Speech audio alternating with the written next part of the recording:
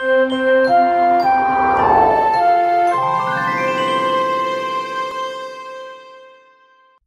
is Ateneo de Davao's 5-year strategic plan all about? Here's the gist in less than 4 minutes. Essentially, we want to produce graduates and an Ateneo de Davao community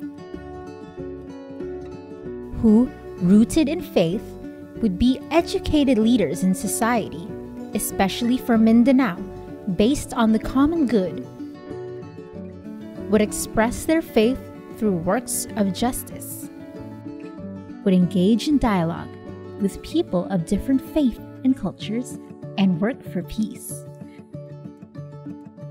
would live out and promote environmental stewardship,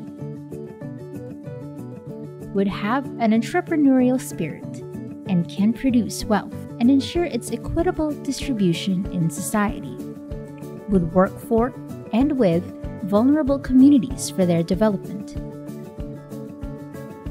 would lead in promoting educational reforms, would positively contribute to belief in a secular world, and would serve the Roman Catholic Church. Big words, huh? So how can we achieve these? We will do it according to our identity as a university, guided by our 5 core principles. These 5 are the guiding principles, which will allow the university's mission to be realized. We refer to them as a FIRE. There's A, transformative administration and services.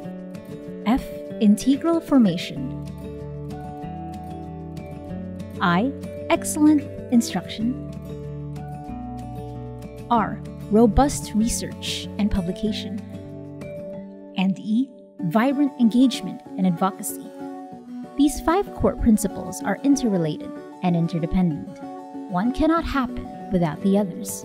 We will do all these in order to attain globally responsive and globally competitive standards, information, instruction, research, and engagement, with distinct integration of the university's vision and mission, and achieve efficient and effective university operations, responsive to the demands of the common good. That is what we want to be as Ateneo de Davao University in the next 5 years.